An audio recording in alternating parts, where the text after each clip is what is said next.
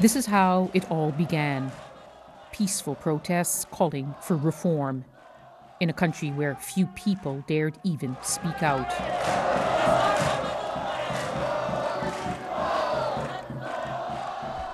This is how it's ended up. A country shattered by war, torn into areas held by opposing sides. So much of Syria now looks like this, and it's not just buildings that have been destroyed. And so many Syrians, no matter what side they're on, say they never realized this conflict would last so long and cost so much. Millions of Syrians have fled. Many made their way to Europe this year. Many more are thinking of it. And that's focused minds on trying to end this war. Next month, there may be peace talks. President Assad's advisor tells me they're ready. We have been always ready to talk about a political plan, but the problem is that as you see, there are so many oppositions making meetings in so many cities.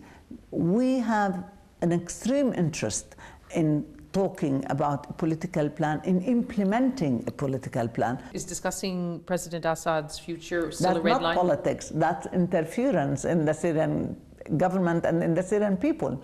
I don't know where the logic came from that any country can speak about the right of a president in another country to stay or to go. This is illogical.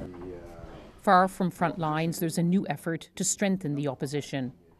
I went to see a prominent businessman, now based in London, who's part of it.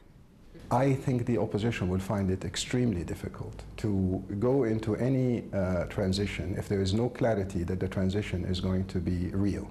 And there is going to be no real transition if people do not see that 45 years of the Assad regime is going to be over. The outlook for talks is bleak.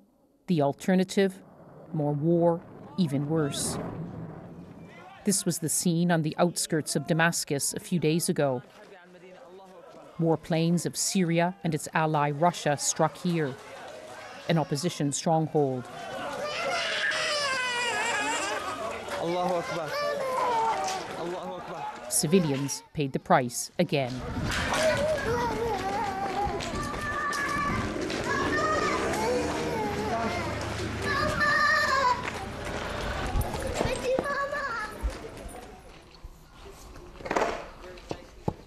But in Syria now, there are some quiet corners, some rebuilding in the ruins.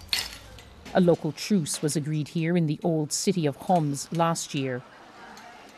But truces like this are rare. It took years to achieve.